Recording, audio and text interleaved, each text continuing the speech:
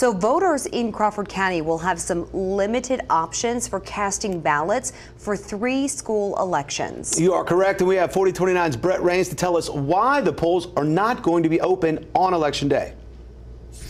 Starting Tuesday, early voting will take place here at the Emergency Operations Center in Van Buren and at the Mulberry Senior Center. But for these elections, you can only early vote or vote absentee, and officials say your votes will be counted, but they will not change the outcome of the school elections. And in one race, only one person is eligible to vote. Machines have to be programmed. There's ballots that are prepared.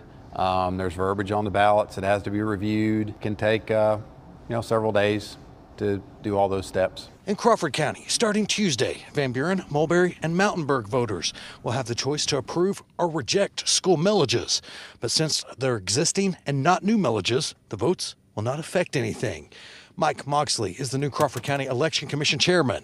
He says the state constitution requires a school millage vote every year, even if the outcome will not change. If everybody votes against it, it will revert back to the last millage that did pass. And that's the one that's in effect now for both Mulberry and Van Buren. And we would like to see it differently.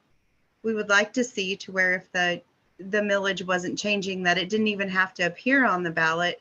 But unfortunately, our Constitution is protected, so it's very hard to change that part of the Constitution it's in. It would take a statewide initiative. Chantel McGraw with the Arkansas Secretary of State's office says, for the most part, it's up to school boards to decide how school elections will be handled. Since there are no opposition candidates and no millage changes in Crawford County for these elections, votes can only be cast early or absentee. School board elections work a little bit differently than most elections in Arkansas.